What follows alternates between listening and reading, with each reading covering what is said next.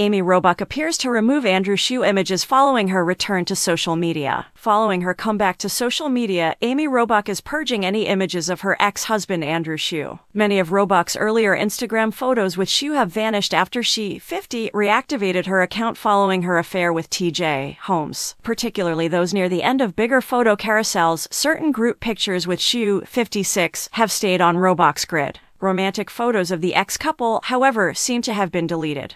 The two Instagram users captioned the identical black and white image of two pairs of running sneakers. Since their relationship made headlines in November 2022, the former GMA3 conkers have generally avoided social media. Even though they were married to different persons at the time, Robach and Holmes were seen cuddling up outside the workplace. Holmes filed for divorce from Marilee Fiebig, his wife of more than 10 years, a month later, more than what first appears. Before the TV reporter was seen having a relationship with her Good Morning America co-anchor TJ Holmes, Amy Robach and Andrew Shue appeared to be a happy couple. In 2010, 2 years after her divorce from Tim McIntosh, Robach and Shue became legally married. The previous pair, who wed in 1996. Shue, on the other hand, appeared to state his position on the matter clearly when he deleted any references to his divorced wife from Instagram. Robach continued to avoid the spotlight, and Us Weekly later revealed that they had filed for divorce. Despite making infrequent appearances on his boys' social media accounts, Shue has not publicly acknowledged his separation. With his then-wife Jennifer Hagee, the Melrose Place alum gave birth to Nate, Aiden, and Wyatt in 1996, 1999, and 2004, respectively. After more than 10 years of marriage, the couple decided to call it quits in 2008.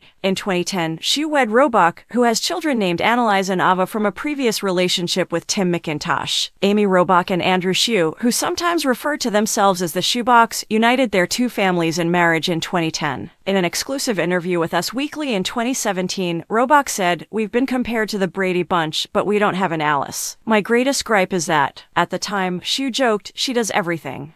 Shue praised Robach for bringing up strong-willed girls before they got divorced, telling us in 2017, "I was like, oh, they're never going to fight, but they're feisty and I adore it. They constantly put me to the test. When I first met Ava, I recall that she challenged me to a race. It doesn't necessarily mean we're going to go do girl things, for example." Having both viewpoints has been beneficial. Robach added his thoughts on the couple's efforts to instill the proper morals in their children. "We invest our money in experiences rather than objects. Those things are prone to being forgotten," she previously told us. "Instead of buying my daughters clothes for Christmas, I decided to take them to a Broadway musical, which turned out to be one of the most memorable uses of my money and time. Memories cannot be erased or changed back."